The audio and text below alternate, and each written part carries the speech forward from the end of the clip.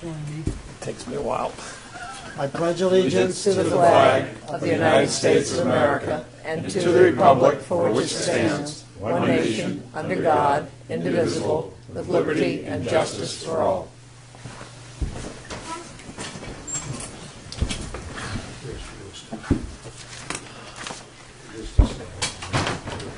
Tonight we've had a non-public session, RSA 91-A:3, meeting at 6 o'clock.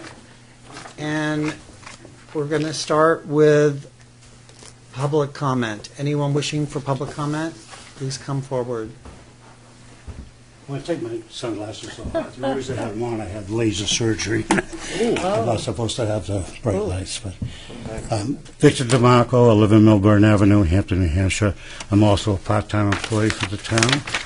I have just two quick items, one for the board, and I guess it's not going to be too good because I was going to talk to the general public for a minute, but they can't hear us because if it's as bad as it was these previous weeks, you can't hear it on the TV or even direct streaming. But that's irrelevant. I was wondering if the board would join me in contacting our representatives and our senator regarding the state police budget.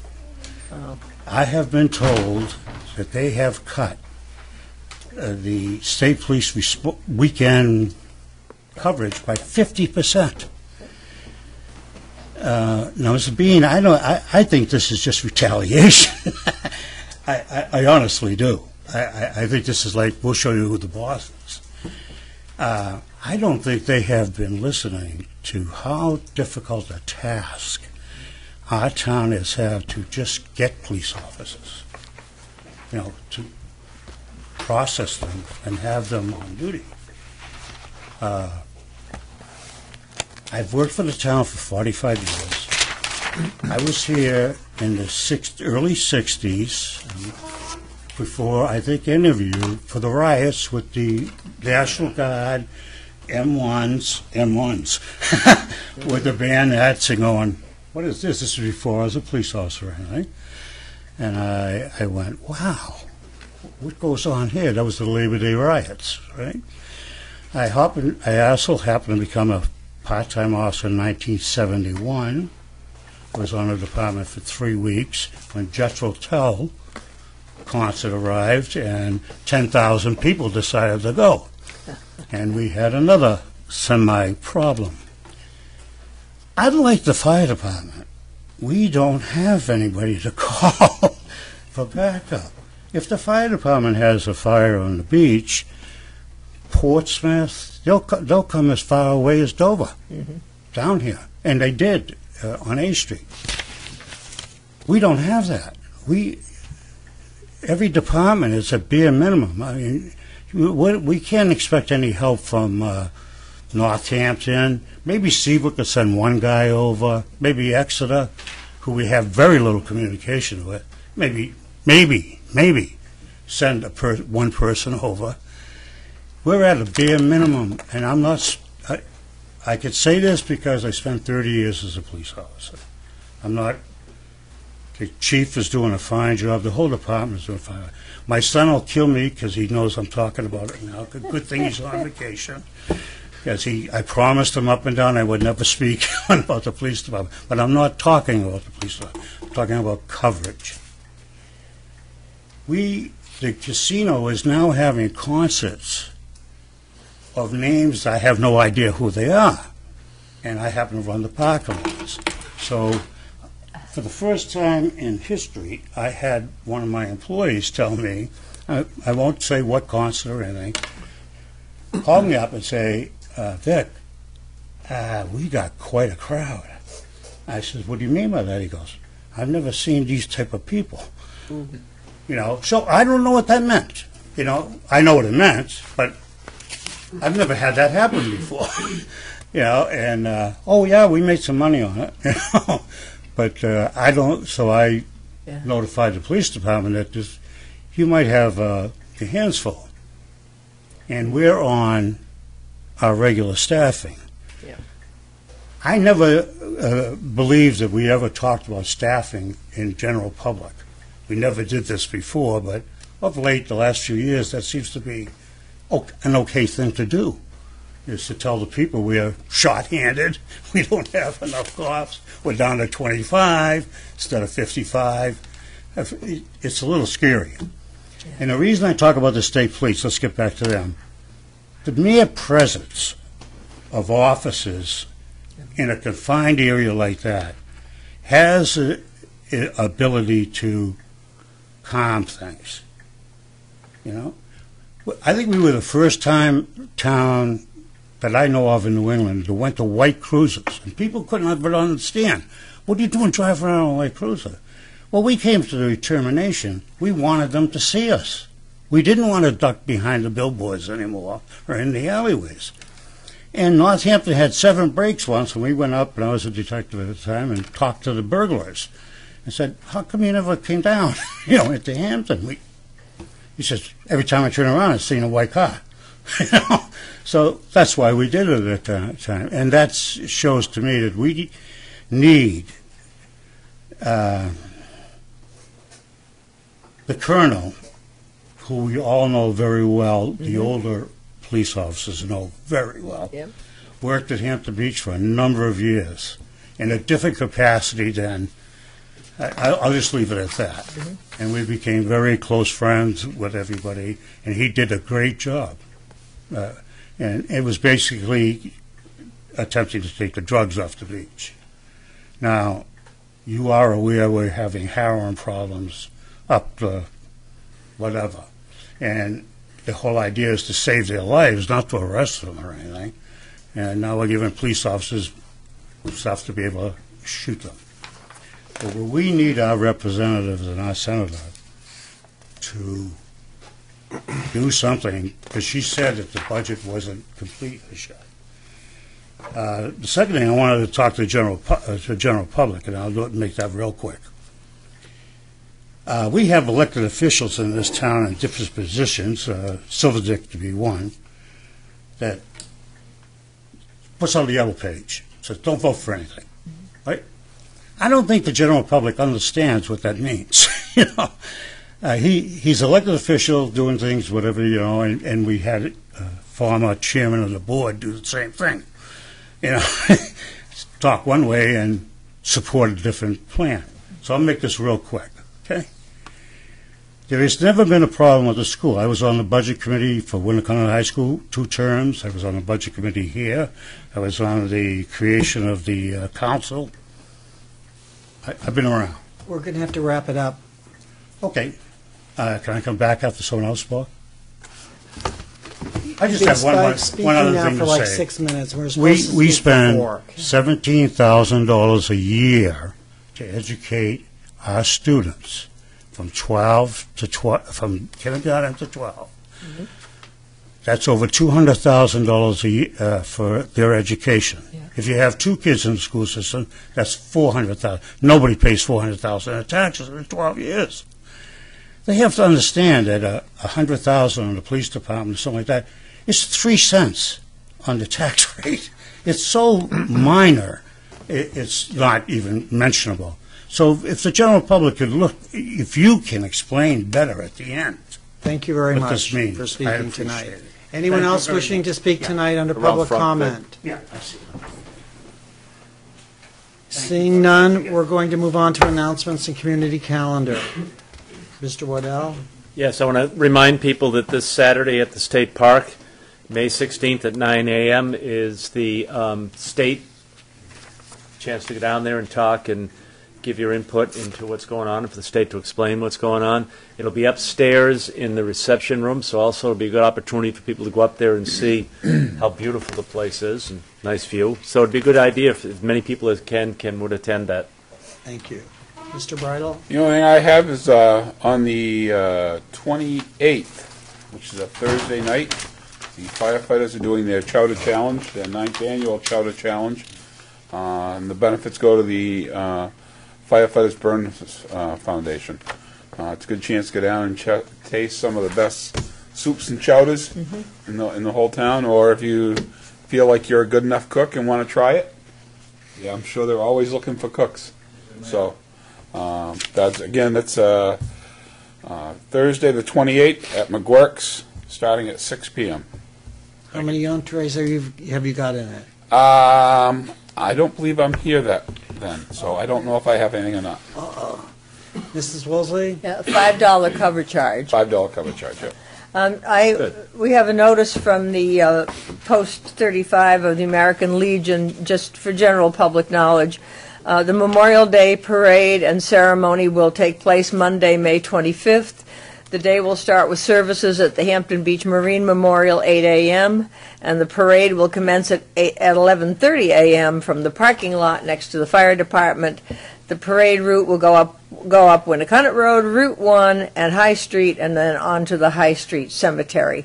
Estimated time about an hour, and then there'll be little festivities at Hampton Academy from 12:30 to 2, hot dogs, etc. So I want to thank the Legion, and if anyone would like to participate, Monday, May 25. And I was going to announce about there's a community walk that the Tuck Museum is sponsoring, and I believe it's this week. I forgot my little piece of paper that I was given, but Karen Rains is doing it, and I believe it starts at 1 o'clock. It will be like from 1 o'clock to 3 o'clock. So anyone interested in that can get in touch with the Tuck Museum. Moving on, we have the consent agenda. Number 1 is the 2015 timber tax warrant. Number 2 is entertainment license. 3, parade and public gathering license. Yet the Historical Society downtown walking tour is on 5/16, so it's definitely that day. And number 4 is use of town property for town office sign for Winnicott Auto Show. Number 5 is street closure permit. Number 6 is request of no objection to outdoor seating for service of alcohol and food. Number 7 is request of no objection to outdoor seating for service of alcohol and food. I move we accept the consent calendar. I'll second, but I would like to make a couple of observations. I would like to see anything like that timber tax warrant come in under the assessing officer. I really don't think that's suitable for the consent agenda. And on 6 and 7, the request for outdoor seating for service of alcohol and food, I did check with Fred earlier today, and these are existing businesses that already have the permits, but you wouldn't know it to look at that. So Okay, well, number 6 is a new business, and number 7 Right. I happen to deal with, and Right. they had something very major different that happened to them this year. Right, but- and that's why it's on. But what I'm saying is the state requires new permitting if there's a change made, and I just think it would help. Well, to- these are things that happen beyond their request. I just think beyond that. beyond what they could help. That's But why I it's on understand here. that. I don't have a problem with that. What I'm trying to say, for the information of the public, and I'm the public too, it would be nice if it was just saying renewal because of change of ownership or change of circumstance. It doesn't look like, this isn't naked, brand new, they never had this before. So I just thought from an information point of view, it would help, because not everybody remembers this stuff every year. So I'm just making a very little tiny point. Is all those in favor? Unanimous. Next, we have the approval of the minutes for April 20th. I'll make a motion to approve them. I'll second it. All those in favor? Oh, wait. My goodness. I just have one correction on page 7 of 11. It's up near the top, just below Selectman Bridle. I said it boils down to a matter of respect. We were talking about people being messed up down in the beach area. And then it says, all our owed a quality of life. It should be all our, A-R-E, owed a quality of life. So it's just one word, but it doesn't make any sense if you have O-U-R in there. So if we could have that one correction, I will appreciate it. Any other changes? All those in favor? Unanimous. Approval of April 20th, non-public. Also move. Second. All those in favor? Unanimous. April 27th, 2015. Also move with corrections. All those in favor? Or, Wait, corrections? oh, I thought you said no comment. Well, on page, it's spelling that I have to say really drives me nutty. First of all, page 8 of 19, right about in the middle, we were talking about the Taylor River Bridge, and the town manager said the state's not going to move the contaminated material behind the dam. And I said, do we have anything in writing that they will not breach? It should be the dam. I didn't say they wouldn't breach contamination. So if we could, somebody could stick the dam in there. And then proceeding to page 10 of 19, town council is C-O-U-N-S-E-L. A town council, C-O-U-N-C-I-L, is a governing body. May we please have all the council and councilor references in here corrected with corrected spelling. And that goes all the way down to the bottom of the page. So I would, and then Selectman Bean, the next to bottom paragraph, you said something to the effect that conservation has no confidentiality. It should be conservation. It says conservation there. So we should correct that.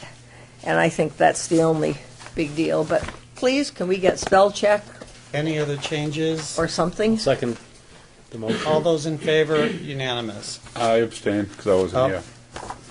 4 and 1 abstention. Moving to appointments. Mr. Tinker?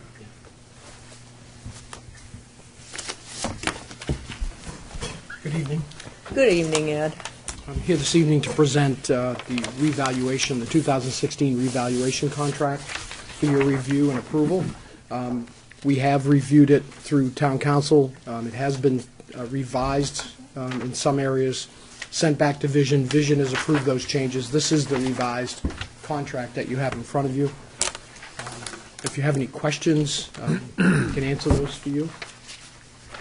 I should let you know the amount of the reval, total cost will be $146,000.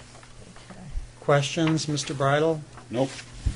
Mrs. Woolsey? Oh, just a couple of observations. Ed did mention to us earlier that the reval representatives will have appropriate identification on them. So if somebody's on your property or knocking on your door, they should have identification. If they don't, you can throw them out of your yard.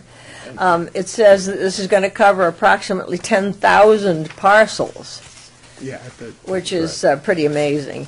And on the at the end, it says in the presence of municipal officials, but I don't know, is this just for the chairman to sign, or, because they're not, Chairman, town manager, however you'd like it Okay. done. I think Mr. Well, Walsh may I'll have signed move it that the last town, time. then, I'll move that the town manager sign in behalf of the Board of Selectmen.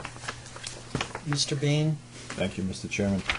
This contract, and I have read the contract, thank you, Mr. Tinker, is this for every single piece of taxable property? Every in the single county? piece, correct. Every single? Correct. Utilities, tax-exempt properties, every single?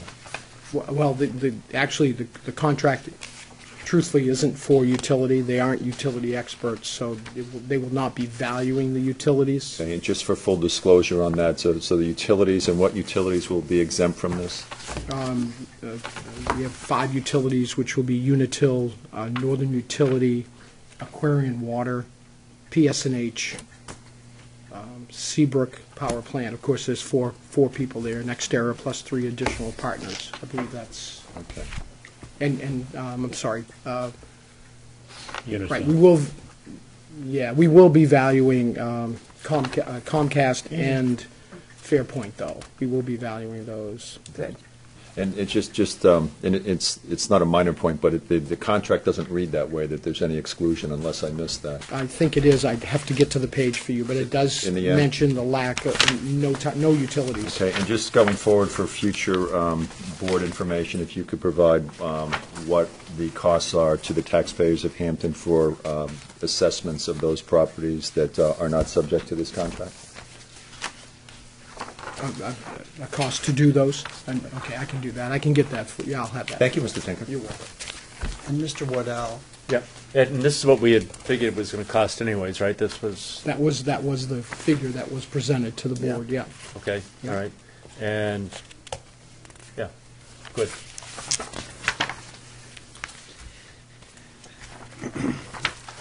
So we have, Yep. we have a motion, I guess. And is there going to be a second? I move to have the manager sign in behalf of the board. I'll second. All those in favor? Unanimous. May we hang on for 1 second with Ed? Just really quickly, I think this is something that people don't necessarily see, but your memo dated April 20th on the 2015 sewer abatement rate, Yes. just so the public is aware, because there are many areas of town where there is no sewer, Mr. Bridle, right? The Absolutely. intent of the sewer abatement is to return to those taxpayers who are not currently on the town's sewer system as of April 1st, 2014, the amount of monies paid in property taxes relative to the total appropriations of the municipal sanitation system. The 2014 appropriations were determined to be $1,558,257, which includes $1,361,257 relative to account 4321 administration, and $142,000 relative to account 4326 repairs and maintenance, plus $55,000 relative to the wastewater treatment plant maintenance. The total appropriations of $1,558,257 is then divided by the town's 2014 taxable value of $2,781,983,500, resulting in a 2014 sewer abatement rate of 0.56 cents per thousand of assessed value, and results in a total sewer abatement refund amount of $96,198, including applicable interest as of May 1st, 2015. I think it's important for the public to understand that those who do not get sewer service are eligible for an abatement on their properties. It's not a huge amount of money, but it's certainly a courtesy for those who do not have sewers. And when they get sewers, then they won't have to get the abatement anymore. Correct, and we do keep an Excel spreadsheet, actually, of everybody that does Right. not have access, Right. because it is access to. Correct. So everybody. Even if they haven't hooked up, as long as the sewer line goes up the street. Right, if they're in proximity to, they wouldn't be getting. Correct. Yeah, right, but we do have that compiled list, so there's no Right. more filing abatements or anything. It's actually, we have the entire list. Yeah. That we keep, Right. keep track of on a Yeah. yearly basis if there's any changes. And I think it's important for the public to understand that that's done every year by the assessing Are there office. ever any changes? We've had since I've been here, I'll say at least one that I know of that actually ended up attaching to the sewer. But typically, very rarely that's just a change. The number's been around 600, and it's been basically that number since I've been here. So, yeah, Thank you, Mr. you're Tinker. welcome. Moving on, we have Diana Martin, Director, Parks Director, Recreation. Recreation.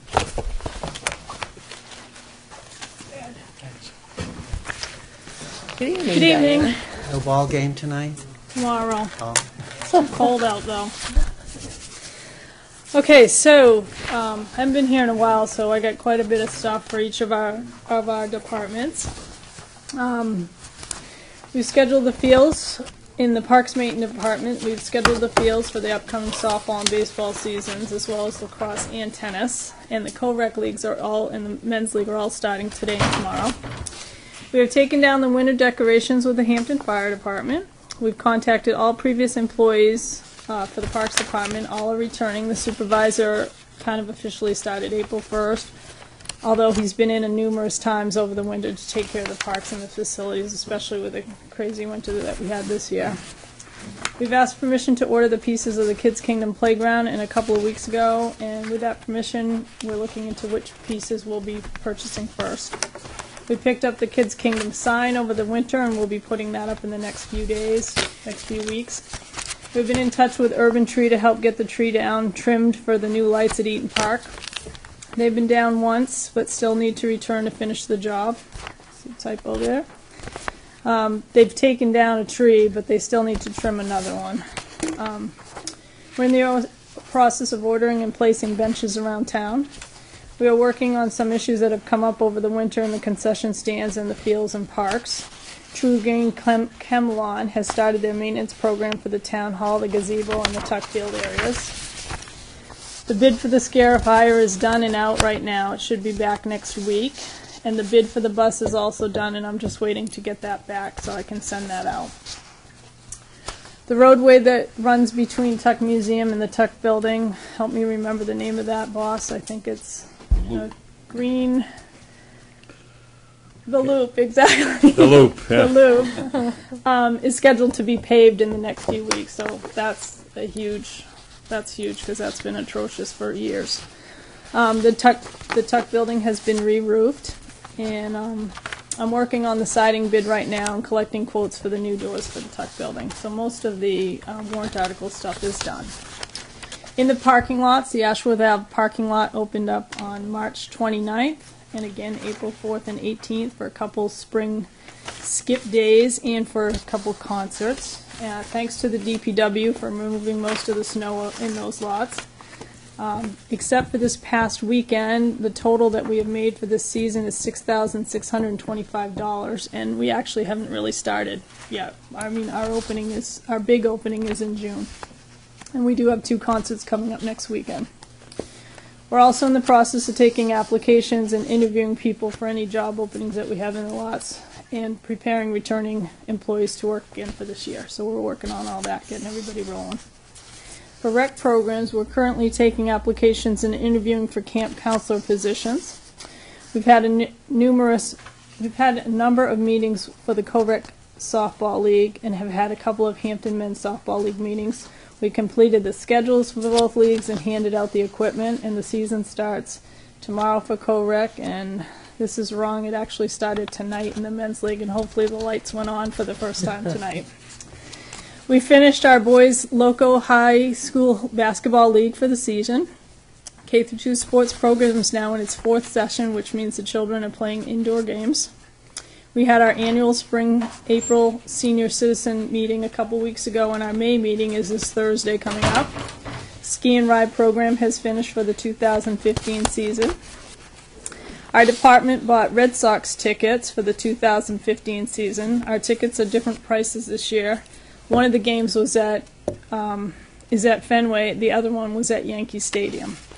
So we still have tickets for Red Sox versus the Houston Astros for Friday, July 3rd, and then the Red Sox versus Yankees game was on April 11th, and I believe the Red Sox won that game.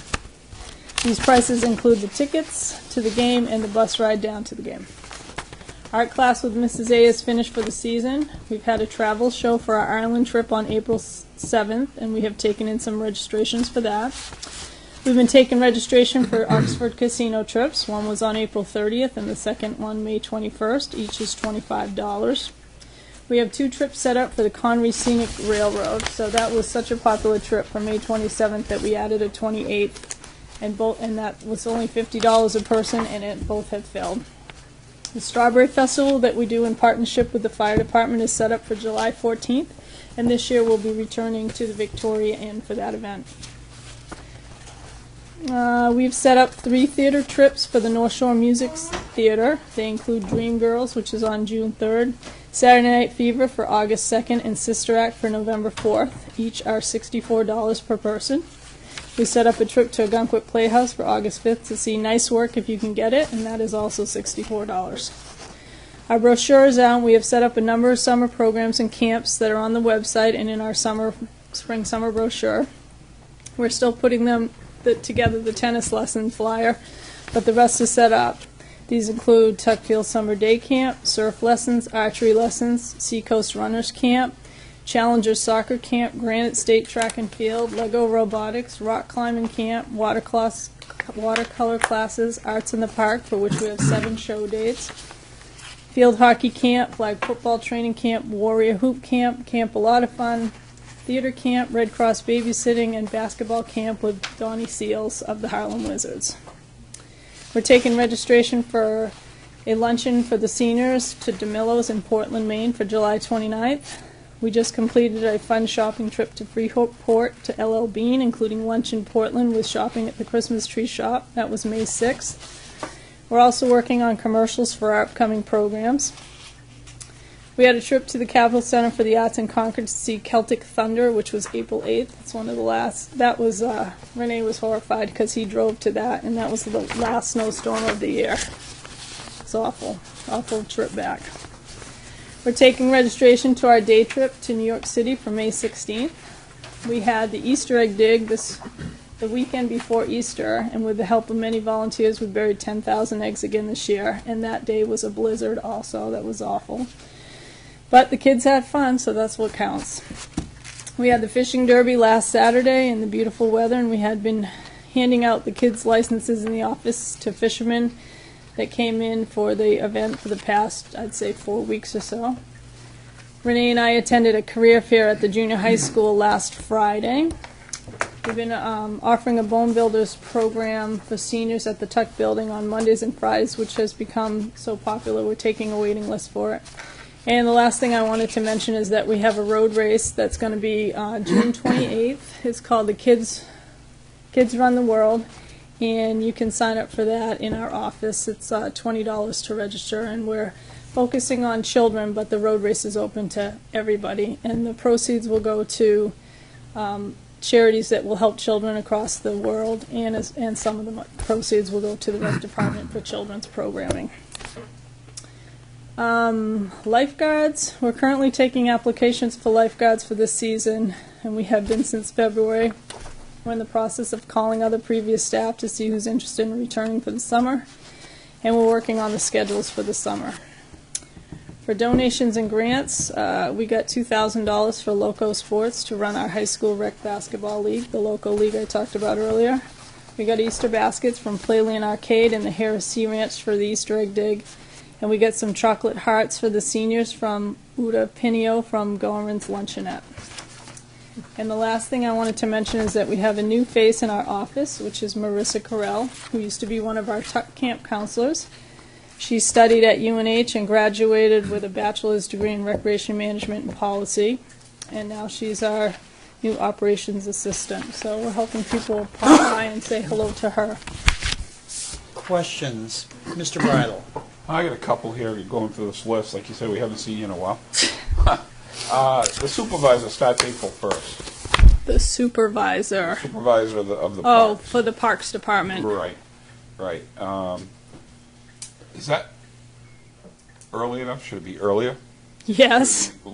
You know, how late does he go in the fall?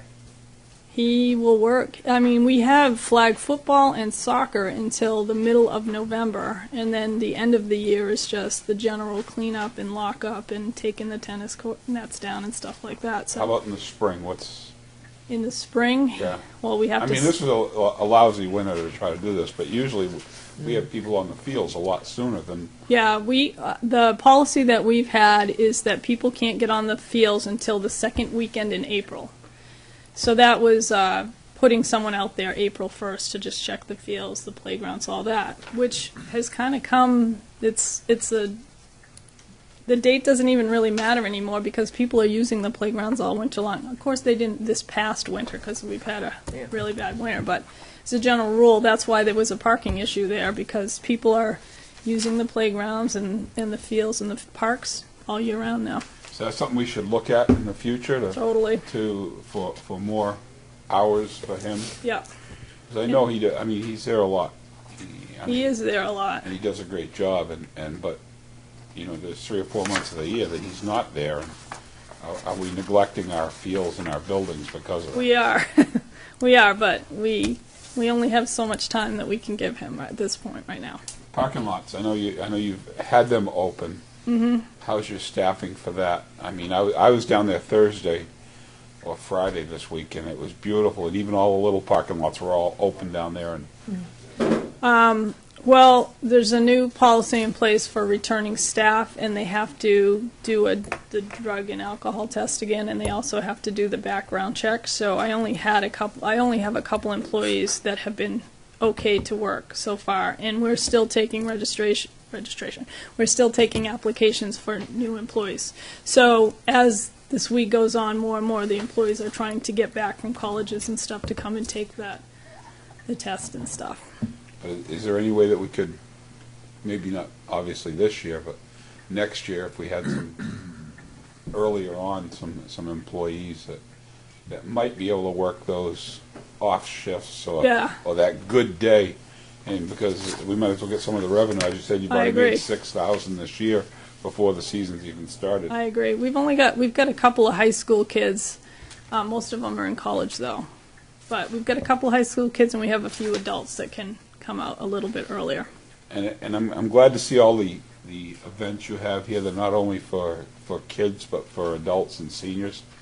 I like seeing the shopping trips and stuff. Oh, we have all kinds of senior trips. You're going to you talked in here about doing some advertising. Is that the Channel 22 type of? Yeah, we put stuff on Channel 22, but Renee and I, in the past, have made some commercials for some of our programs just to let people know about them, and we're going to continue. We're going to bring those back in hopes of better advertising. Maybe we can convince Max to help you out a little bit with some of your scheduling and future scheduling and yes, that would be good. All that the rec department has to offer. So, thank you. Thanks. Mrs. Bridle, or Mrs.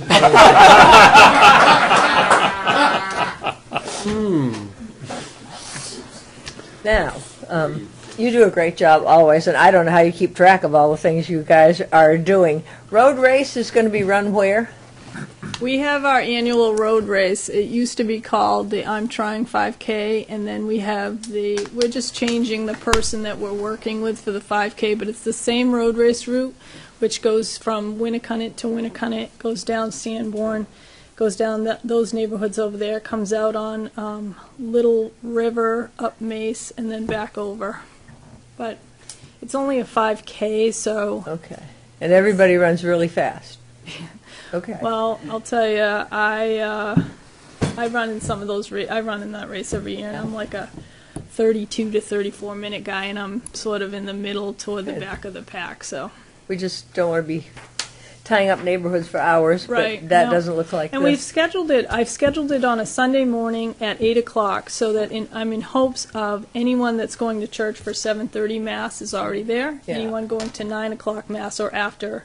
Good. Won't get in their car until after the road race is actually, most of the people have gotten back. So it's a pretty compact Yeah. time frame. And is the bathroom at Church Street all shined up and ready to go? It's perfect. Thank you. Mr. Bean No, Mr. Chairman. Thank you, Director. and Mr. Waddell. Excellent. I mean, and if anybody in town complains that there's nothing to do, they're crazy. Right. Because you run such a good program with so many activities, and like Rusty said, for such a wide range group that it's just super. Question, over the winter, was there any damage to the playgrounds and stuff, or did most of the fields come out pretty well? We've had a little bit of damage on the playgrounds, and we've had some tree branches come down. We've got one tree over at Lock Road that we got to get Okay. picked up, but nothing major. So we lucked out, really. Yeah, we had a right? few fencing issues, but other than that, no. Yeah. And when you say you still have applications open for lifeguards, do you have a difficult time getting lifeguards? Yes, and I just actually talked to Tom over at Rye Fire Department, and he said he called me to see if I had any applicants for him because he doesn't have enough lifeguards either. Wow. That's a And shame. actually, I got some emails from people in New Hampshire Recreation and Parks about 3 weeks ago, so I was collecting all their emails to see what they were paying, and more than half of them said they didn't have enough lifeguards. And they were from all around the state, so it's kind of a chronic thing. I don't know what the problem is. Yeah, that's funny because it used to be a job people really I wanted. know. And it's the best paying job, too. Wow, Really good paying job. crazy. Okay, thank you very much. You're welcome. I was also going to ask about the lifeguards. Now, in the past, the state has helped find other lifeguards. Is that going to be the case this time? I don't know how we're going to do. I don't know what we're going to do about that. I talked to Jamie Sullivan about it the other day, and I think we're going to ask them about seeing if we could find some lifeguards from them, or see if they want to return and take them back over or something to help out, get the lifeguards out on the beach. So, Do you keep, but they too have a problem getting lifeguards. So. and do we have like on the bulletin board out there, do you have notices of the jobs that you're looking to fill? I don't have it on the bulletin board, but we have it on the website. We had, I'm not sure if we have a Channel 22 slide, but we should if we don't. I know it's been in the newspaper a couple times, too. So, Thank you, and thank you for doing a wonderful job. thank you. We appreciate it. All right, What day's the run, the 5? June 28th. And we need volunteers, if any of you would like to volunteer. Well, I wasn't- Phil, you want to run? I was at the fishing derby the other day, and it was very cute to see all those kids out there fishing and having a Yeah. blast. It was really good. Yeah, it's a good time. Oh, and I did want to mention, the garden club is having a plant sale this weekend. Just food for thought for people here at Town Hall. Thank you. That's all. Thank you. Next, we have Chris Jacobs, Director of the DPW. Good evening. How's everyone? Good, how are you? Good. On the agenda, the first thing for me was permission to bid for truck chassis and utility box for replacement of truck or Unit 24. This is Bobby Walker's vehicle. The sewer and drain department uses it. It's the one with the utility box attached, fully equipped to respond to emergency digs, location of services, repair of services. They also use it to catalog and inspect the new ones and ones being repaired. Does everyone wish to have a cut sheet from the CIP, or is that, so we know which vehicle we're talking about? Yeah. Good. The other thing I photocopied is a vehicle repair list for the RT, from our RTA software, which shows what the cost has been to maintain this vehicle over the last year to 18 months since we've had the software in Good. place. Thank you, Chris. Thank you. About 14 months ago, this is the vehicle that had to make a choice of whether to put it, keep it on the road or not keep it on the road, and that because the transmission went. If you look at the RT software printout, the software breaks out the cost to operate this vehicle by major areas, i.e. cooling system, fuel system. So it also has down there the automatic transmission. We paid $3,082 to replace the transmission. Reason being, at the time, is that occurred just before Valentine's Day, in February last year. We still needed it for the winter. We anticipated that we would, need it well into the springtime. It was, in looking back, it was a very good decision. This is the piece of vehicle that, when I say Bobby Walker uses it, he plows James Street, Beach Plum Way, those tiny streets, narrow streets over on off of Ancient Highway. Ancient, I'll say antique, and I knew that was wrong. Both mean the same or similar thing, but two different streets.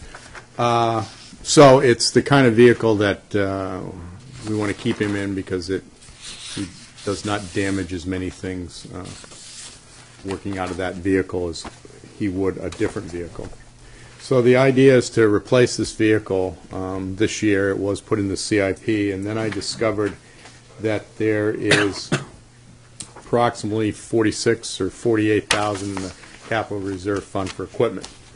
And going through this process, town manager reminded me that I needed to come here first to get your acquiescence to at least advertise it that way, or to put it out for a competitive bid. My staff has asked me to just bid the truck, and then once the truck is selected, we would actually bid out the utility box, because kind of find out they're not all the same. I just thought we'd bid it as a package, but they said, no, there's too many combinations, and that we should just bid the chassis out strictly, and then bid out the utility box. So that's what I'm here for, is just to get your acquiescence to enter into the bid process to replace the vehicle.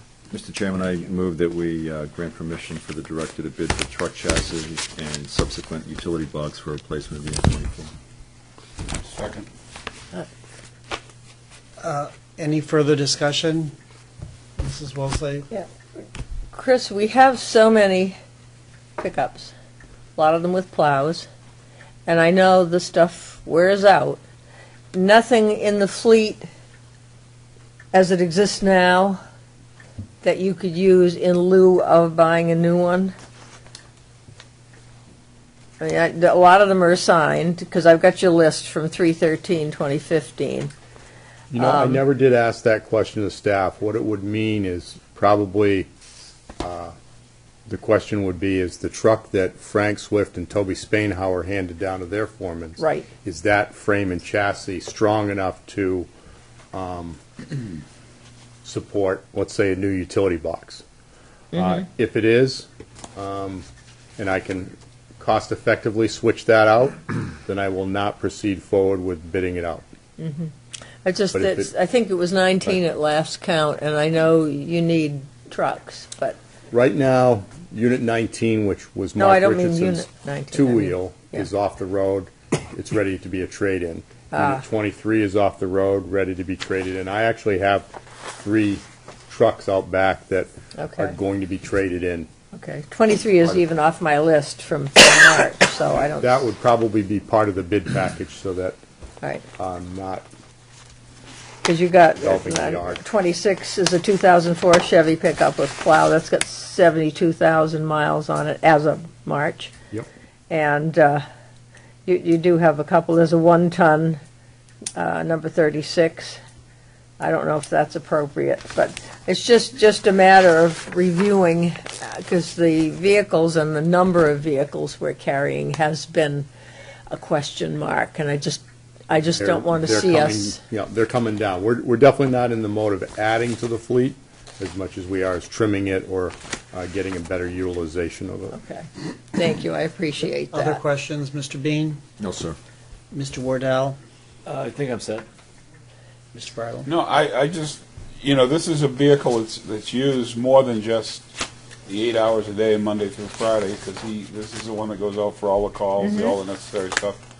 To put a new utility body on another used truck, I don't think is productive. I think Yeah. putting it on a truck that we're going to keep around for, obviously, we've had this one for Yeah. at least 10 years. Right. It's Yeah. not just another pickup truck that's Right, a No, pickup truck. it's right, it's more than that. So I see. I got no problem with this at all. So we have a first and a second. could we have the stipulation included that Chris said that if he can find an alternate or another way to If put the there's back something on in it? my fleet I can put a box I on. appreciate Yeah, I what will he not said. come forward with it. This is simply a motion to grant permission to bid. if he finds it necessary. If it's, right. I'm not accepting an amendment to the motion. I've got a motion, I've got a second. All those in favor? Unanimous? No, I'm going to abstain. Bless your heart, Abstain. I know you need it, but we get All right. And And you wanted to bless me with a tree warden? I wanted to bless you with a tree. You're a brave man. do you want to talk about that? Just make a motion. It's a job that Keith Noyes held, the former director. I do think it's important. I look at it as it's a safety issue, first of all, to the residents.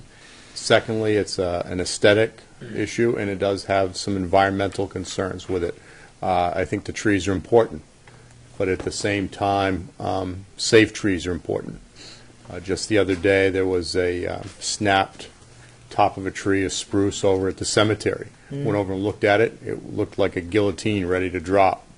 So that was not an issue for me to make a safety call and say it needs to be removed now rather than later. So I do understand the ramifications of the job. Would not take it lightly.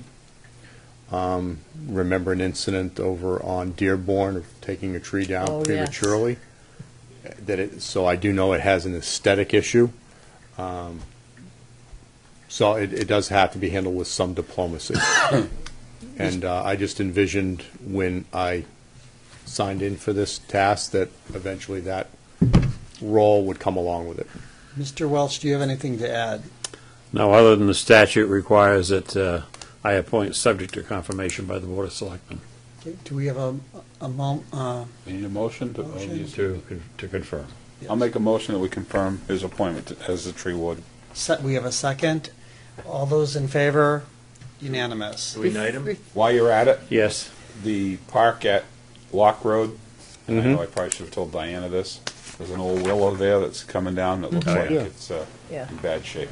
Before Mrs. Wolseley? Mr. Jacobs leaves, may I just, I saw your short memo on the mechanical packers, and I agree with you. Are we going to be able to schedule a time with Mr. Jacobs to really go over the rolling stock before fall? I mean, your point on the mechanicals is absolutely, on target. And when they were purchased, we were aware that there was going to be a maintenance problem. Oh, yeah. Is there some time to sit down? We've got to go over this rolling stock. We've just got to do it now. Well, of course, We set up an opportunity, your convenience, but before we really go digging in, say before Labor Day, maybe? It was an issue that I thought we would definitely get at this summer. Good. As part of the CIP process to overall look at it, where we go and what we face. You're wonderful. Thank you. And Chris has prepared a very lengthy CIP report for the board. Good. And one more quick one. Thinking ahead, because we've just got a few months now on warrant articles. If you want to revisit the washdown shed, and I think we desperately need to, whatever configuration you think is sensible, and I know you're maybe considering a different location, probably a more appropriate location. If we can get that on the radar, I would certainly appreciate it. I think it's something the department desperately needs. That was part of the 913,000 CIP request for Good. the upgrade to the septic receiving area. It Excellent. makes sense to put the washdown bay right next to the septic area because of the amount of grit that will come off the vehicles. That's the only logical place where to handle. Right. Otherwise, they'd have to duplicate that grit handling capacity somewhere else. Right. And the other thing is the layout, the turning movements of getting a trailer in Right. and out works in that location. And you've got to have a way to clean your vehicles on site effectively. Yeah. Thank you very much. Thank you, Chris. Thank you, Chris. Yep, no problem. Moving on, we have Acting Fire Chief Jamie Ayotte and Deputy Bill Kennedy. Deputy, Bill Kennedy. gee, I thought I could, I think I knew that. Good. Looking Hello good. again. Feels like we were only here last week. You were. We were intense, indeed. And in last week's discussion with you, I made it known that we have concluded our bid process for the fire engine pumper, which was part of the warrant articles for 2015. In moving forward with that, we posted a bid and had the bid out for 3 weeks. I believe I emailed everybody on the board an email last Wednesday indicating to you that I'm coming before you, as it states here in the agenda, for concurrence and waiver from purchasing policy section 718-4 B1 and B2. These are needed and in place, if you'll indulge me, because we have a bid that is actually over $50,000. We also have fewer than 3 bids. We received 2. This bid was open for 2 weeks. And 3 weeks. We received 2 bids that were complete, and we have brought them home. But now I am coming to you to seek a waiver to this purchasing policy so that we can award the bid to one of these 2 bidders. I will so move. Okay, yeah. We have a motion and a second. Before you do that, you have something else to present. Yes, sir. I would also request, because of the time frame with which we're under the constraints that part of the bidding process and the submittals, I would request that we would also accept the lowest bid out of the 2. The difference being that one came in at $617,000 and change, and the other one came in at $675,000 and change. With that, I would seek to accept the lowest bid on this. I do believe that town manager gave you a packet to include options, right? Some of the options that we're exploring right now are discussions with the treasurer and the finance department to seek which one will be best in our best interest. Both bids came in over the warrant article. However, with the prepayment purchase policies that they have in place with the bidding organizations, I'm sorry, with the bidders, there are options to lower the cost. With that, we will stay within and under our warrant article price point. So we are still, like I said, exploring the prepayment options, but we would seek from you the ability to award the bid to the lowest bidder at this time. Excellent. If you want that included Okay, in the please, motion. Mrs. Woolsey. Sure. No, I don't have any questions. It's tough to bid on fire apparatus. Yeah. They're constantly, with the conditions that they have to build them to and the standards they have to build them to. Obviously, that's part of the reason why the price keeps going up and up and up. But I know Pierce is a fine piece of apparatus, and I got no problem with this bid. Mr. Waddell? No, I mean, you had it open for 3 weeks, and you only got the 2 bids, right? Sir. So, you left it open for another 2 weeks, you'd still only have the 2 bids, right? That's true. This is good stuff. It is. You know, we built a very robust truck. We feel very confident this is going to serve us for the next 10 years frontline, 10 years reserve, as I had come to you before. I have no stipulations in that. I feel that this is going to be an excellent product, and it happens that the lowest price point actually matches our warrant article. So. Thank you. Mrs. Woolsey? Great job. Thank you, ma'am. I agree with the finance director on doing the whole payment all up front. That's going to save you a lot of money. Where you were authorized for the $615,000, is that going to help you to outfit, because you're going to have to buy some extras, are you, for the new apparatus, hose, et cetera? Have you There are that out yet? with the prepayment options that are on the table. Correct. There are 2. Option 1 allows us about $9,500 leeway. Right. Option 2 is significantly greater, about $27,000. Right. To that end, as any construction project, we've seen it at the Beach Fire Station, we've seen it at the Winnicott Road Fire Station, and anybody who's done construction knows there's several change orders that go into that. Correct. There may be something that is newer technology. It may, in a year and a half, it'll take 200 business days to build this truck, which is essentially a year's time. Yeah. In a year's time, something may come along that Okay. outfits the truck better. So, in essence, prepayment will bring the price point down for this truck by whichever number is chosen by the prepayment options. However, the additional costs for upgrading parts of the truck are there. This warrant article was not written specifically to allow the inclusion of equipment. I have, in discussion with what we had last week, I have talked to Lieutenant McMahon and directed him to give me a report based on the age of the hose that we have. We have found that we're hose testing this month, and I think that I brought that up last week too. We have hose that's 36 years old. Currently still testing and staying online. It's not our first piece, but it's still there. We would need to buy new equipment for this truck eventually. However, as part of the warrant article, that's not part of that.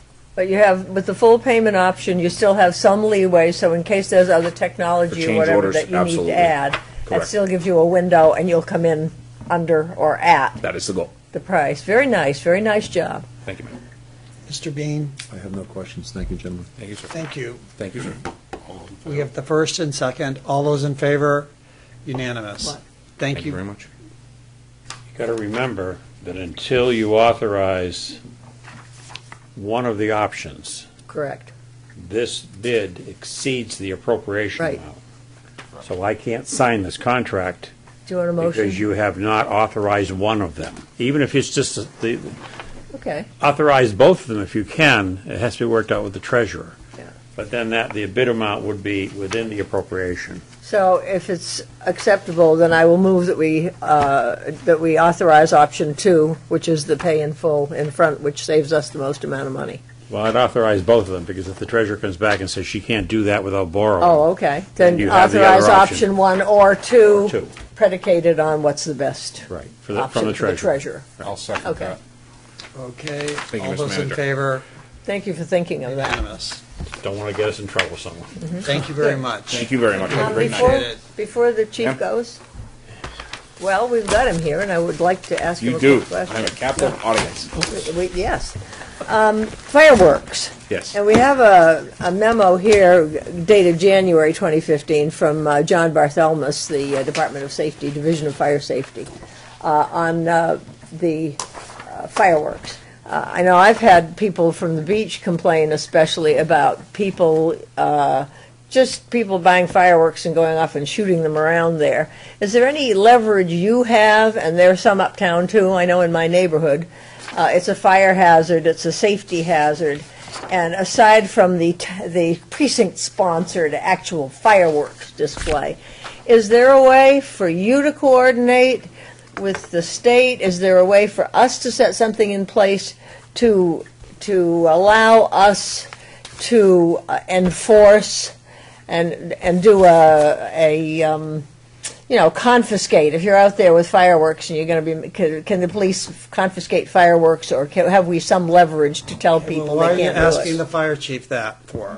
That's Because- certainly You can't that. speak for the fire This is And the that's Division true. of Fire Safety. It is, and the fireworks does fall under the fire marshal's division. Mm-hmm. However, enforcement for illegally obtained or illegally shooting fireworks is more police side of things. Which We deal we've with heard from display them. fireworks. So Okay. everything that's going on at the beach on Wednesday night, we have already signed the permits and moved forward with that. Okay. When it comes to personal fireworks, something that you may go by at Phantom Fireworks or what that might be, that becomes a policing issue. Generally speaking, if somebody lights off fireworks and causes a fire, we show up. Before that, not so much. If Okay. there's an enforcement issue, we turn to the other side of that. Thank you very much. Thank you, sir. Thank We you very appreciate it. much. Great night. Mr. DeRocher.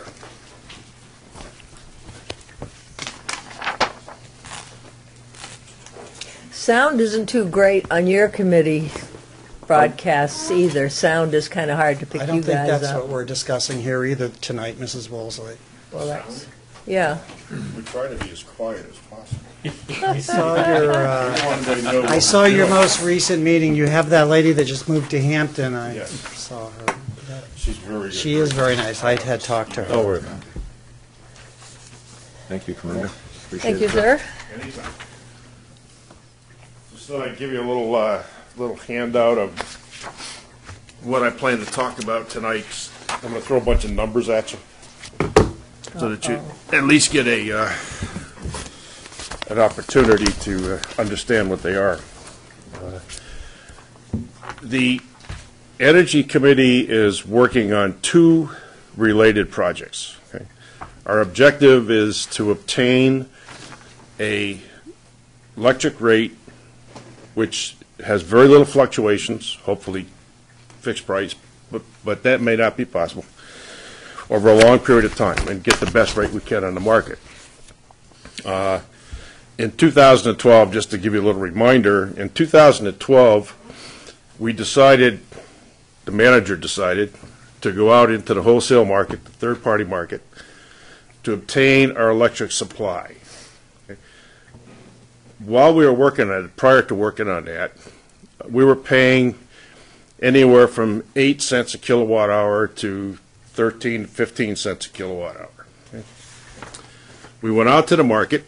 In fact, currently, right now, the Unitil rate is 15.5 cents a kilowatt hour. The June through November projected rate is 6.99 cents a kilowatt hour. Wow. We went out to the wholesale market. As a part of doing that, we formed an arrangement with an energy broker, Titan Energy, who really acts like a real estate agent. They go out for bids to the marketplace. Real estate agent, I understand very well. They go out to the marketplace with bids. They come back with a low bids. Their salary is paid by the supplier. It's not paid by the town. It's paid by the supplier. And they actually get about 1/10 of a cent a kilowatt hour. So if you're using, a couple million kilowatt hours a year, that's not too bad a paycheck, for one little customer. The contract was awarded both for the small G2 accounts as well as for the wastewater treatment plant, which is a large G1 account. The contract was awarded to Integris Energy. For the G2 accounts, we ended up with a 3-year fixed price of 6.78 cents, as opposed to what we had been paying. On the wastewater treatment plant, we started out with an index or market-based pricing arrangement, which we ended up changing somewhat in December of 2013 to a block pricing concept. The bottom line on all that, with the wastewater treatment plant, with all the changes, over 15 months, we averaged 7.95 cents a kilowatt hour. So we did pretty well with it. I'm not overly happy with how it worked out, but we did pretty well with it, as compared to the variable rate from Unitil, which was 9.75 cents. So we actually saved a few bucks in the process of doing that. Our contracts with Integris expire this September. So we're currently out looking at the marketplace to see what it looks like. Where's it going? Is it going up? Is it going down? How long is it going to last? We're trying to look out about 5 years to see where everything is where everything is going. Okay. I've asked Titan to talk to Integris to see what they were possibly looking at, and I've asked somebody else, Tom Withka, as a matter of fact, who is now retired in his own business, and I've asked Tom to also take a look and give us a proposal for what he thinks and how he would operate as opposed to Integris. Right now, Integris is looking at starting in September at a rate of 8.21 cents a kilowatt hour and escalating at about 1.5% to 2% a year for 4 or 5 years after that. So not a fixed price, fixed for a year, and that's it, but with some escalation factor.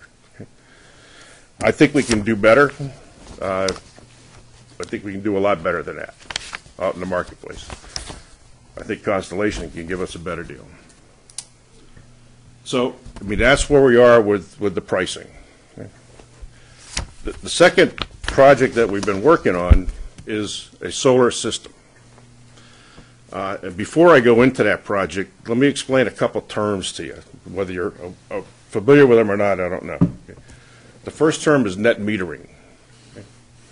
Net metering is a law that was passed a few years ago in New Hampshire. It's probably the weakest one in the country. But what net metering does, let's say you have a facility like a solar, wind, geothermal facility. You produce 100 kilowatts of energy. If you only use 90, you get a credit for 10 kilowatts. It comes off your bill. That's net metering.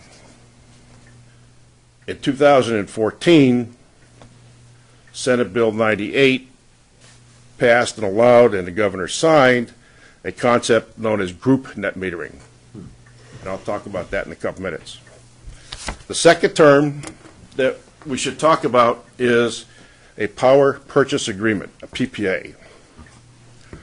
Under a power purchase agreement, the contractor, whoever it may be, installs the system, owns the system, operates the system, and maintains the system over a period of time. It could be 5 years, could be 10 years, or whatever it happens to be.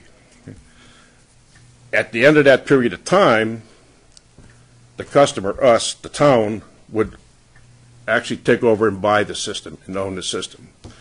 But during that period of time, 5 years or whatever, we would pay the contractor a utility rate, 9, 10 cents kilowatt hour, whatever it turns out to be, depending upon the size of the plant. Okay?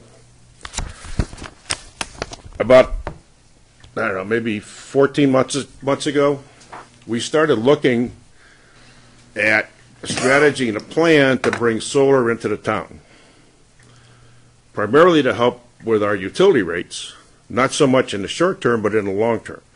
If you own the generating capability, you can definitely take some real advantage off of that. Also, on the less esoteric side, with owning your own facility, it helps the town become a little greener. I think it's better publicity for the town, and you're also helping to reduce the reliance on fossil fuels, which can be a big plus. The result of our effort, we had decided amongst the committee on a strategy to start small, 100 kilowatt facility, use a power purchase agreement under which there'd be no risk and no appropriation requirement from the town. We would start small, we would evaluate the facility, the capability, what's it do for you, let our employees learn how to operate the system, learn how to maintain the system. And then, if we were happy with it, we would take the system over, but we could also, as a small system, we could transfer it to different facilities, like the police department. We could put one on the town hall, and that type of thing. Prior to that, one of the things we looked at was use of the landfill. In 2009, Weston and Sampson Engineering Company did a feasibility study on using the landfill site, and they actually looked at 5 different renewable energy concepts. They looked at wind, they looked at solar, they looked at geothermal, they looked at using methane gas, and they determined that the landfill site was not at all feasible, economically feasible. Primarily because of the exorbitant cost. You're looking at it at a 1 megawatt system on a landfill, the cost would probably be in the $7 to $10 million range. The payback on that is horrendous. It just didn't make any sense. Technically, yes, it's feasible. You can do anything with enough time and enough money. But it didn't make sense financially. Go back to our request for proposal. We issued the RFP in right around, I have to time it now with my vacation. We issued the RFP right around the 1st of March. And the bids were due in the 1st of April. We had a site visit on the 4th of March. One company showed up. We walked through the snow. We looked at the facility. On the 1st of April, we had absolutely no responses, no bids. A couple of days later, I talked to Revision Energy, who was the one who'd made the site visit.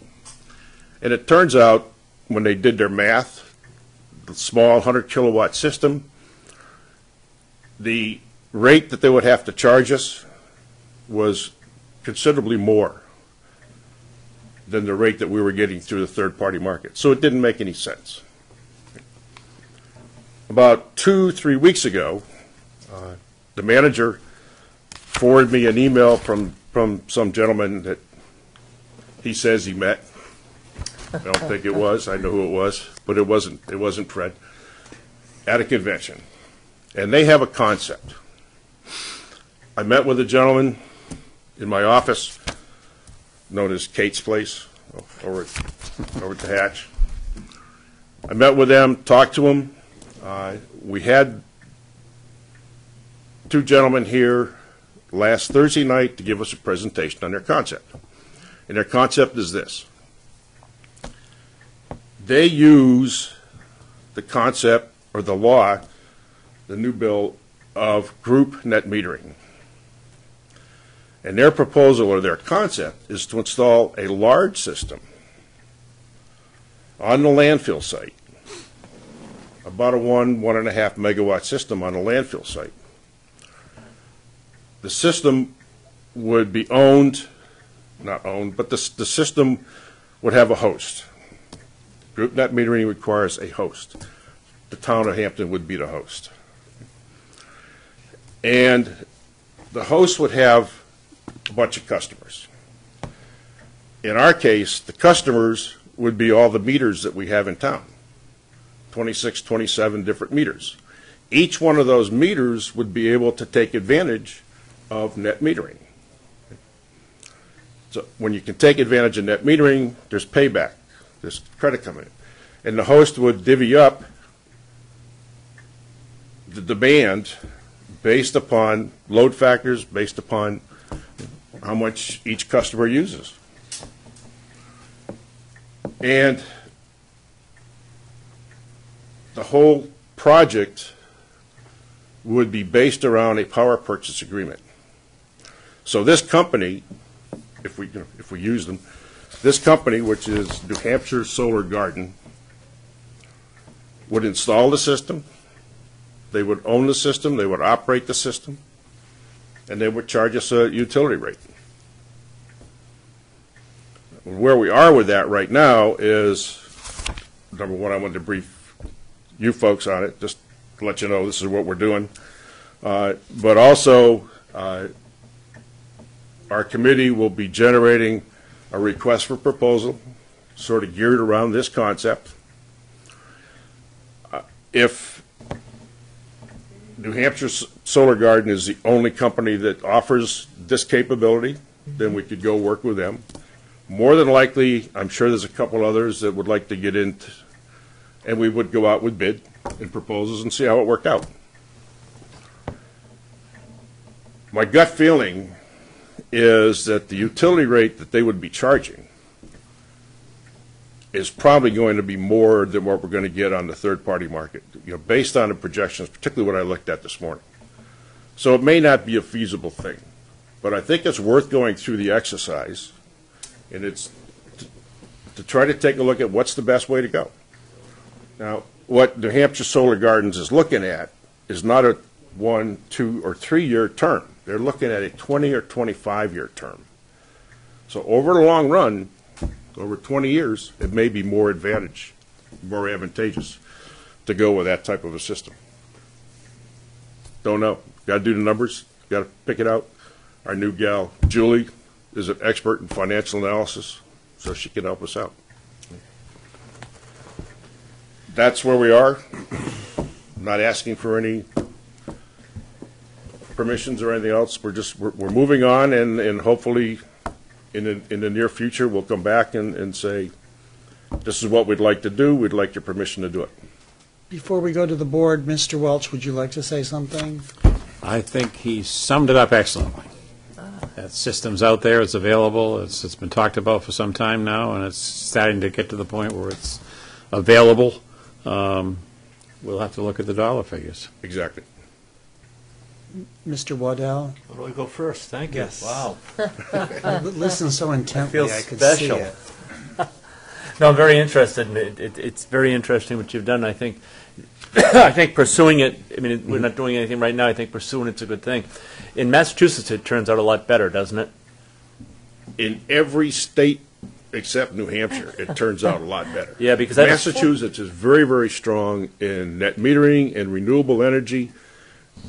I think New Hampshire is very slowly coming around, but I have a friend that does when they want to shut down Reggie, you have to wonder. So I have a friend that does this kind of thing, company, and he lives in New Hampshire and doesn't do any business in New Hampshire. Right. Because for an individual, it's not worthwhile, the net metering and stuff. But I think it's a good concept, and I think it's really interesting. And it might work out, it might not work out, but investigating it doesn't cost a penny, right? Doesn't cost us anything. So keep going. Yeah, And I you can do a good job. Yeah. Mr. Your committee works for free, by the way. Mr. Bridle. No, I think you guys are doing a good job. Always looking for ways to help us save money, but also are looking at energy efficiency and everything else. So keep up the good work. Mrs. Woolsey. This field is changing so rapidly, I think, and moving so rapidly that it's probably kind of tough to keep up with it. One thing I need to ask you, because this is the thing that makes me nervous, the focus seems to be locating whatever you're reviewing on the landfill, and that makes me nervous with the landfill. Yep. Because we only have the top. We do not have a bottom cover, or bottom catch, whatever, vinyl. And if we pierce that top cover, that scares me.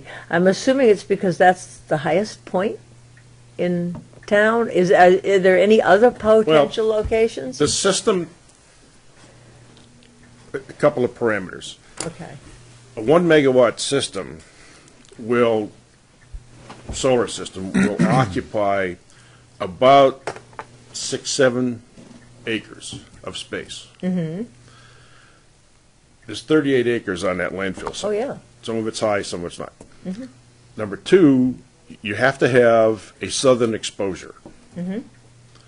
which that has. Yep. We looked at, under the small system concept, 100 kilowatt system concept, we looked at using the wastewater treatment plant. And if I used just the flat roof space of the wastewater treatment plant buildings, the largest system we can put on there turned out to be 168 kilowatts. And that's not considering load factor. That, that doesn't really get you an awful lot. Mm-hmm. The wastewater treatment blowers Mm-hmm. take in more juice than that. So that really doesn't get you anything. There is space over at the wastewater treatment plant, but it's being used, and I've been told I can't use it, so. But what But, guarantee? I can understand, that's fine. Huh? On the, how can we be reassured that putting the equipment on top of the landfill, which does worry me, Yep. is not going to, in some way, sink in or puncture or, Well, I don't know the technology. I mean, my take is that the membrane that's on there would probably have to be removed, at least in an area that we're going to install. Number one, I've instructed New Hampshire Solar and anybody else that we're talking to that we must have DES approval. Oh, God, And they must yes. oversee Yeah. that. Mm-hmm. And I think they're pretty well aware that, if we have to remove or disturb the membrane, it has to be replaced. That's a part of the project. That's part of the cost factor. The engineering effort that goes into a system like that, just the engineering effort to design it, is probably $100,000 to $130,000, just an engineering effort. Remember, this is, for a 1 megawatt system, we're probably looking at, like I said, $7 to $10 million project.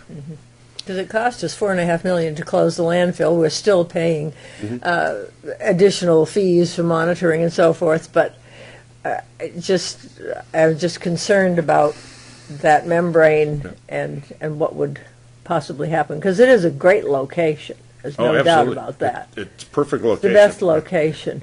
And you'll find, this company that we're talking to, New Hampshire Solar, has, in fact, he just sent it to me. He has currently working on 4 installations in progress throughout, in different parts of the state, and they're all on landfills, every one of them. But where our landfill has just that one membrane on the top, we saved a fortune by not having to dig everything up, put the membrane on the bottom, and then cover it. So I just want to. Yeah, I'm not an careful. expert on landfills or any of that stuff, so I'm not sure what that would entail. However, Yeah. I'm sure whatever engineering company gets involved in DES can Good. probably tell us. Good. Questions? Mr. Bean? I have no questions, Richard, thank you. Thanks, sir. And thank you. I think that you've done a pretty good job. It sounds to me that from when I was on the Energy Committee before you were there, that a lot of the things that you're saying are still very similar. Absolutely. Yeah. The only thing that's, just a word on energy rates, electric rates. It looks like throughout the rest of 15 and 16, they're going to stay pretty low. I looked at some stuff this morning that says you may be looking at maybe 6 cents a kilowatt hour for the next year or so. Gas prices, we know natural gas kind of drives a little bit. Gas prices are really not going up that much. They're not going to go up that much. So, I mean, right now they're sitting right about, today was, according to Henry Hub, was $2.81 a million BTUs. It may go up to 3.2. That's not a lot of change. And that's over the next, and I'm looking out to 2018 with those, so. Well, thank you very much. We appreciate it. Thank you. Thanks, Doug. Thank you. Next, we have Greg Grady about the 15th Annual Hampton Beach Masters Sand Sculpting. Wherever you prefer. Stand for a while, been sitting.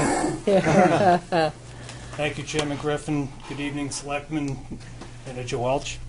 It's Greg Grady, 120 Kings Highway. I'm here on behalf of the Hampton Beach Village District to speak to you and ask you support for the 15th Annual Master Sand Sculpting Competition.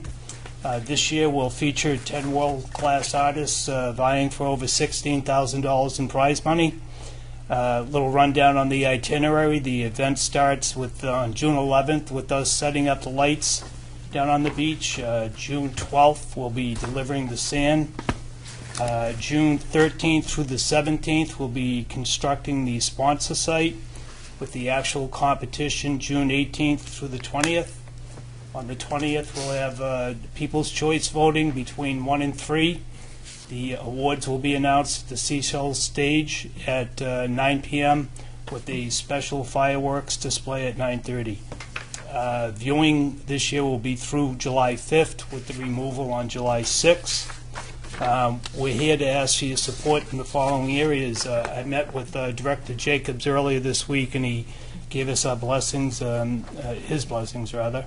Past years, what the Public Works has done is let us use 500 feet of the wooden snow fencing along with 50 posts. They deliver it down the beach. If we can get it delivered sometime before the 11th, say the 8th, 9th, or 10th, and we'll set it up and then to pick it up on July 7th after the event is over, or July 8th. We have a rain date in case anything happens. And just to, on the police department, just to notify the police of all the goings-on, on June 11th, we'll be closing down the actual sidewalk from the Seashell stage north to D Street. And then on June 12th, we close off the whole area down there with the, I guess it's the bus drop-off area, from 7 a.m. to 5 p.m., and then again on the reverse on July 6th when we remove it all. Typically what I do is drop off the itinerary to the dispatch down at the police department so they can put it on the roster. In past years we had asked for increased presence of the police department on the actual competition nights, the 18th, 19th, and the 20th, only because in those hours there, if something was to happen, it should be very difficult to recreate the hours because they're on a timed event. And we haven't had any problems. One year they had actually put the eye in the sky there, which would leave it up to Chief Sawyer if what he would like to do down there. But I'm open to anything, but we haven't had any problems. Knock on wood, we won't have any. That's it, basically. I'd like to put it out for volunteers. Kim Baroni is heading our volunteer program this year. We're looking for volunteers from June 12th through the 6th. It can reach the 3-hour shifts from 6 a.m. to 9 p.m. Anybody wishing to volunteer can contact Kim at 918-6652, or they can also sign up at hamptonbeach.org, go to the sand sculpture page, and there's a link right there where they can sign up and volunteer. That's about it. Thank you. Mr. Welch, do you have anything to mention about how this would be affected this year by any budget concerns compared to in years past? No, we do this every year. It's a matter of providing material at the beach site, and we're capable of doing that. This shouldn't have any impact at all. Okay, Mr. Bridle. No, Greg, 14 years, you've done an excellent job with us. It brings a lot of good quality event to the beach. I look forward every year to going down. We'll do what we can to help you. But I want to thank you for doing this. I know it's a personal thing for you to do this, and you guys have done a great job of bringing that here. And it's a wonderful event this town has down there. Thanks to you. Thank you. Mrs. Woolsey? Yeah, I agree. Fred, do we need a formal motion to authorize Greg's request? I would think so. Because I'd be happy to move that we authorize your request per your memo of May 7th. Mr. Bean I have no questions, sir. and Mr. Wardell. No, thank you for what you do. It's great. It's a great event, and I don't think you can't buy that kind of publicity that event brings to the Hampton Beach and to the town. I mean, it's just phenomenal. Yeah. So, yeah, great job, and I support it 100%, 150. Did I get a second? I I'll have. second it. Yeah. Good. Thank you very much again for all that you've done. Thank you. Does anyone else have any other discussion? I just want to thank Greg for his email response to our hearings on the problems, parking, et cetera, at the beach. That was very well spoken, and I appreciate what you sent to us. Was that you or was it your father? Thank you. No, that was me. It was my son. You hear about also, but and I will say on that note that I've seen in just a short time a change down there. I don't know if it was what it was, but I've seen a change down there, which is amazing to me. So, Good. Thank you. Great job. thank you. All those in favor? Unanimous. Thank you very Thank you. much. Have a good night. Thanks, Greg. Now moving on to the town manager's report. Mr. Chairman, members of the board, although I think we've gone over several of these items already, but I'm going to do them again. The State Department of Resources and Economic Development, otherwise known as DRED, will be holding their annual community meeting at the State Park Operations Center on Saturday, May 16th from 9 to 11 a.m. That's the Oceanfront Pavilion Conference Room. The public is cordially invited. Please go down and if you have a problem, please say your piece. If you have a compliment, say your piece too. So they have both sides of the issue. Hampton Post number 35 of the American Legion will be holding their Memorial Day exercises on Monday, May 25 at 8 a.m. at the Hampton Beach Marine Memorial. The Memorial Day Parade will commence at 11:30 a.m. at the Winnacunnet parking lot next to the fire headquarters. And there will be an outing at the Hampton Academy that will follow at 12:30 p.m. after the exercises up at the cemetery. The assessing department, which we talked about a little earlier, has begun the process of measuring and listing properties within the community. There are a number of properties that have not been measured and listed in a number of years. And we want this process to be fair and equal for everybody in the town, so we're operating on the same basis for everyone. That's the purpose for doing this. If the owners of these properties have questions, please call our assessing department and ask the questions that you need to have answered. The individual performing the revaluation and the pickup material will have photo IDs issued by our police department. The Department of Public Works will be holding a household hazardous waste day for the 53B district. This year it's on May 30th. It will be held at the Department of Public Works yard on Hardards Way from 8 a.m. to 12 noon. And Mr. Chairman, just so everyone knows, I awarded today a bid to Plode Sand and Gravel Corporation of Sunnycook, New Hampshire, as the low bidder of 3 bidders for aggregate materials to be purchased by the town. That's it, sir. Okay, questions for the town manager's report? Mr. Bridle? Nothing, thank you. Mrs. Woolsey? I see that Aquarian is going to be working on Ross Avenue and then 11, 13, 14, and 15th Street, replacing the water main. Does this have any impact on DPW?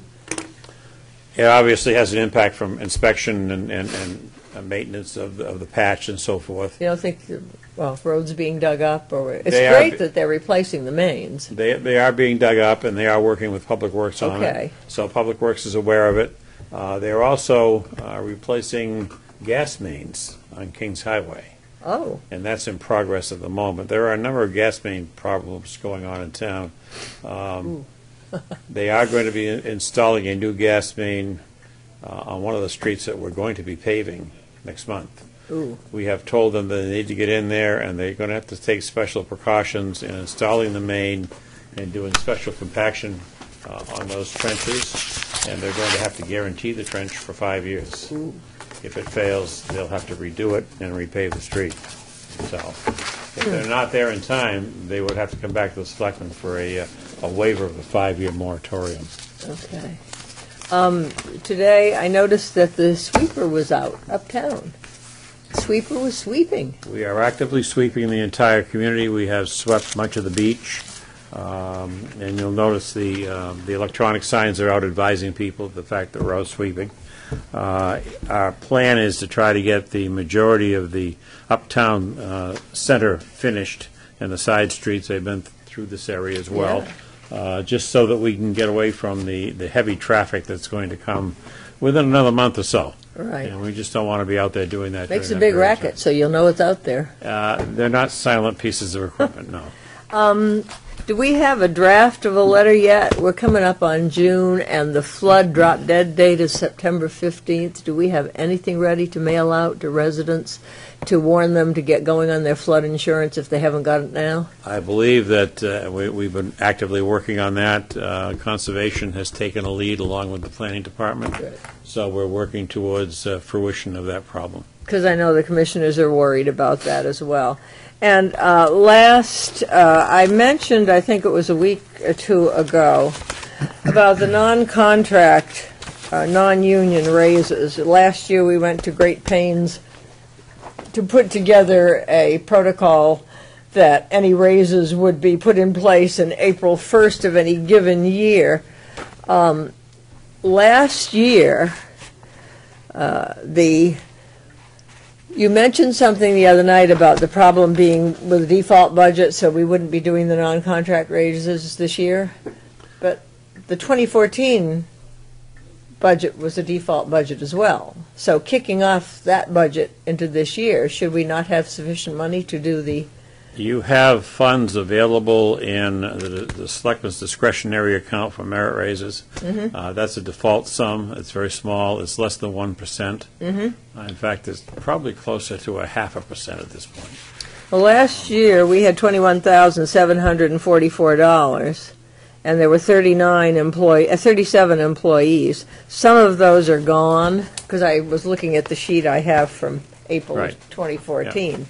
And the cost of living, I think, from March 2014 to March 2015 is under 1%. We have any, will you be coming to us, because April 1st is gone, and I'd kind of like to hold with our commitment if we're going to do anything. That's something that we're going to be talking about with the department managers. Okay. One of the things that we tried to make very clear is if the regular budget, and I know the board worked very hard on coming up with changes in wages for non-union employees last year, and you incorporated those materials into the budget. Right. The budget did not pass, the default passed, so none of those raises that were incorporated within the budget will be given because the budget did not pass, and they're not part of the default budget. But wasn't the developed budget predicated on the 2014 figures?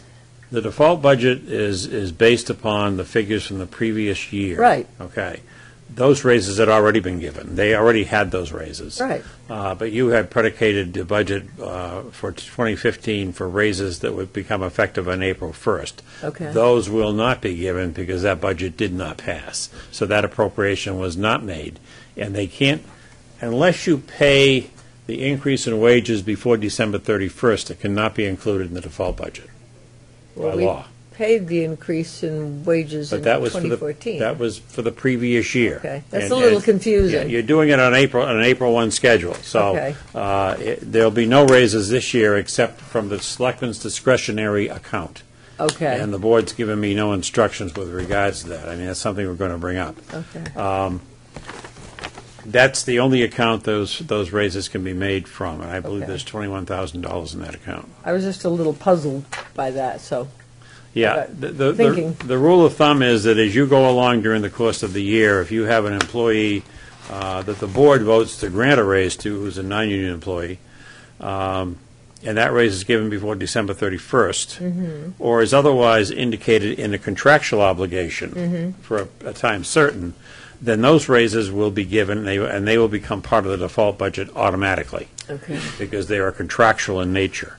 If that situation does not occur, then the raises will not be given because they don't constitute a contractual raise for the following fiscal year.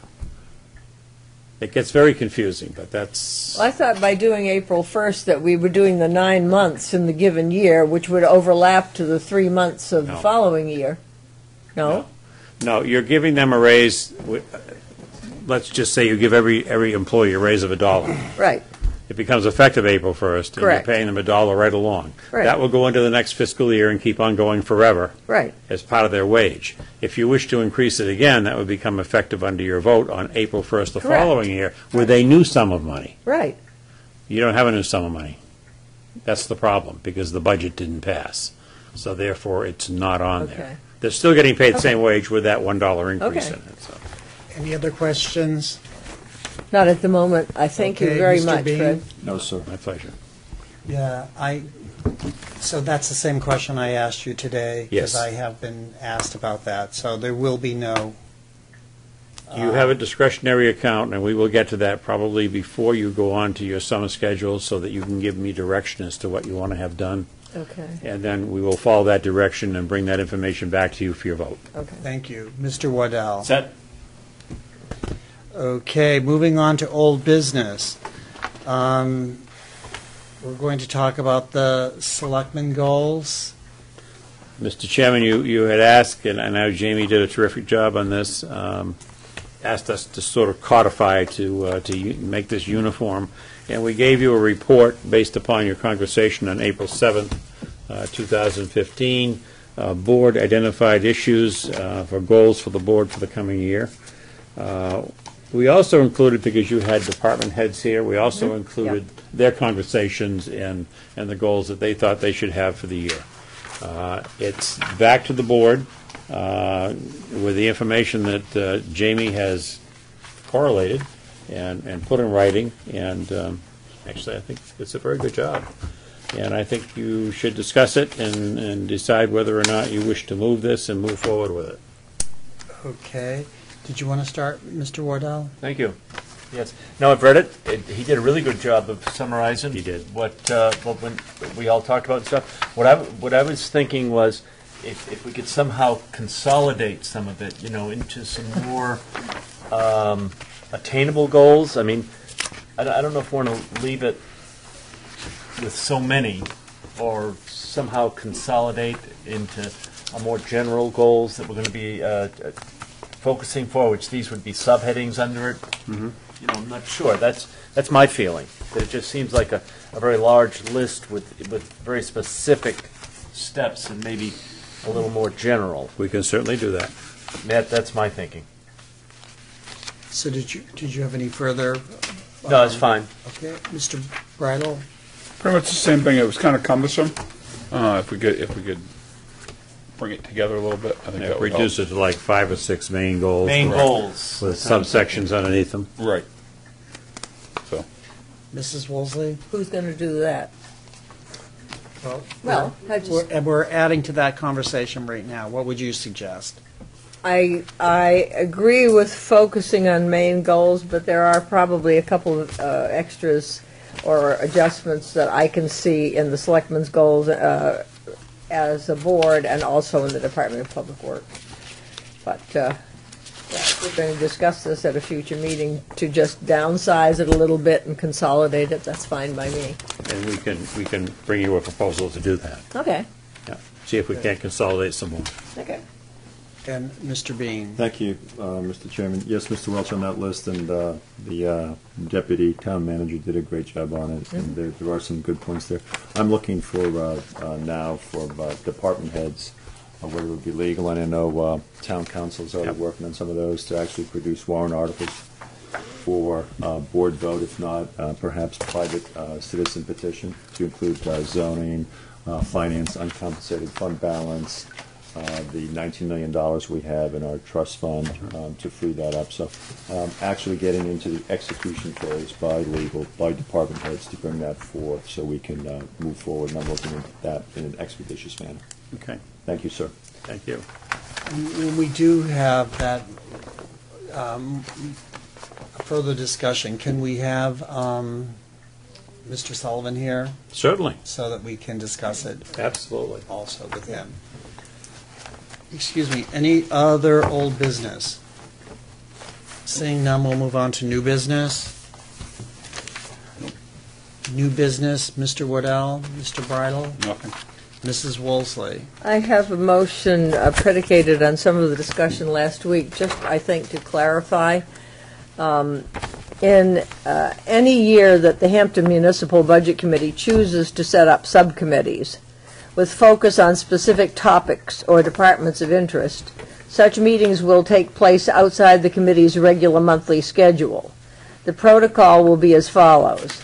After a vote of the Budget Committee at a regular meeting to establish temporary subcommittees, the chairman will ask the selectman representative to have the town manager coordinate with the subcommittees and the requested department heads to schedule the times, dates, and locations of such work sessions. The intent of this motion is to facilitate the work of the subcommittees while minimizing disruption of department heads' activities and schedules. I think it's a little clearer if we have that down as a specific motion and goal of this board. Do I hear any motion, any second? Seeing none, You don't want to clarify the procedure for dealing with the subcommittees? It doesn't happen every year, but this way there's a clear line of what's to be done. I'll second it just for discussion. Okay. I don't understand what we're talking about. okay, that's what I had, a kind of feeling. I thought that we were going, I don't know. There was no specific motion, and I think if we're doing things and making decisions, we need to have a specific motion that we can refer to. I don't see this as terribly controversial.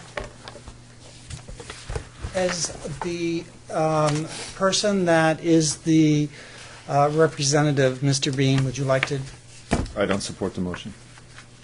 Would you like to discuss it? I think our lines of communication are quite clear. I have problems with an expanding committee, having subcommittees.